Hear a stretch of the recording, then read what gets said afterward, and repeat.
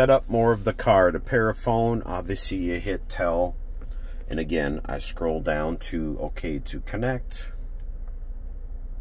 Search for new phone. You guys know how to pair a phone. Back here is back or exit, so every time I hit that it's going to go back one step in the setup page. And to set up the rest of the car, it'd be my car.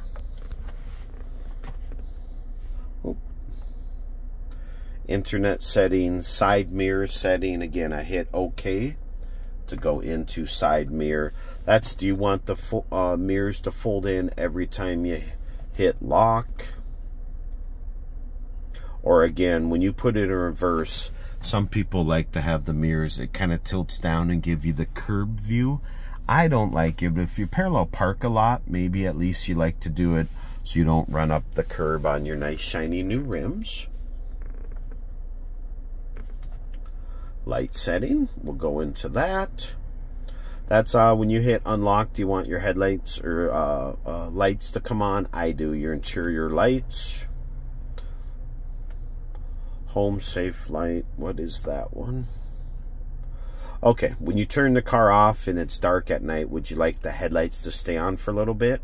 I'm going to guess and say you want 30 seconds. Daytime running lamps, obviously I always let them on, leave them on. Again, we'll go back one step. And some of this, if I don't know, because it is a Swedish-made vehicle, the full owner's manual's in there. Sorry if I'm going to not know some of this. Steering force level, I think that is, you can adjust how loose or tight the steering wheel is. That's kind of interesting. So play with that. Sometimes some settings like that are so minor. Speed and infotainment display, I want to know my speed. Go back.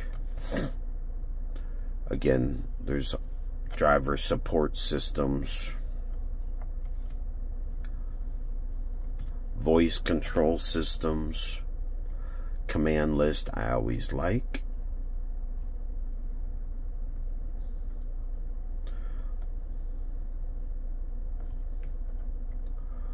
So some of this you're going to struggle through again with the help of your owner's manual. Climate settings. Auto rear defrost. Auto driver seat heater. If you turn on the car and it's cold, it'll automatically turn on heated seats, which is kind of nice.